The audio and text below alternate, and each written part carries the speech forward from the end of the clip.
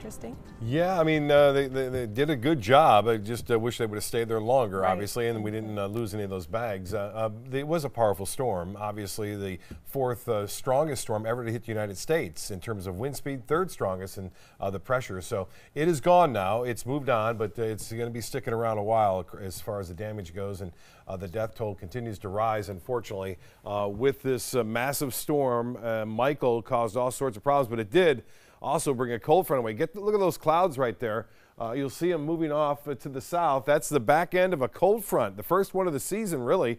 That's going to cool us down a little bit. It's already done so this evening. You may have noticed the lower humidity, nice sunset tonight, beautiful weather out there. We deserve it after a long, long summer with very warm temperatures. And the viewer photos came in. Cindy Desmond getting this one near the Venice Jetty. Notice people out there fishing, enjoying the weather. The red tide, for the most part, seems to be gone temporarily. Who knows? It may come back. Someone even swimming there in some of the surf. And David Hobbs is getting this from Sarasota Bay. This is the Sarasota Sailing Squadron. They have a big F-18 national championship or world championships taking place.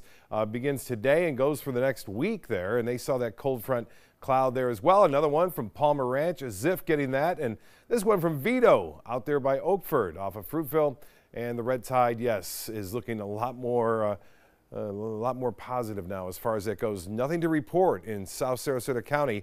Also, up into Manatee County, only a couple of sections there showing very low or low concentrations.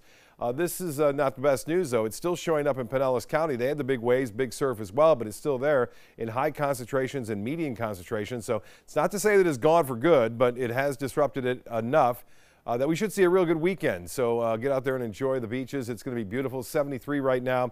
There's no problem with the heat index, but the dew point is so low at 67. That makes the humidity, although it's 81%, but the dew point is what you look at. It makes it feel really comfortable. Lows tomorrow, 67 in Northport, 65 Mayaca City.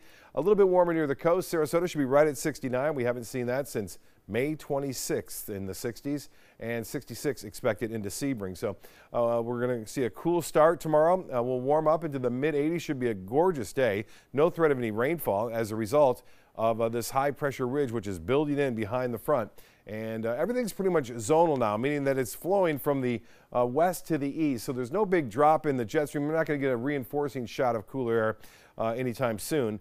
The long-range models do indicate that we will see a strong cold front, a strong one coming through late this month, around August 26, when temperatures will get down in the 70s, I believe, for high temperatures on not this weekend, not the next week, but the weekend after, if everything goes as planned. But it looks to be going as planned over the weekend. We're looking for generally fair skies both on Saturday and Sunday. We'll start to see some of that wind come back. The three storms out there, no problems. Again, Michael's going to race off to the east, and looks like Leslie's about done in about 2 days as it heads toward the Mediterranean there, and also Nadine is weakening as it pushes to the west. Look at the water temperatures that have cooled in the path of Michael. So it's down in the low 80s there. Still mid to upper 80s, even near 90 degrees in the western Gulf of Mexico. So still very powerful if a storm were to get into there. 85 degrees the high today. As far as the national summary goes, still some showers over Ohio. They had some snow today in Illinois, and highs tomorrow will be in the 40s, or I should say into the 50s, but they're in the 40s right now in St. Louis and in Chicago. Well, here's the forecast as we see it for boaters. Looks good tomorrow. Seas will be running right around 2 feet with a light chop. North winds at 10 knots. And the extended forecast then calling for a slight chance for showers on Sunday and Monday, and then better chances as we turn to summer. And we'll start to see things heat up a little bit as well back above average as we move through the week.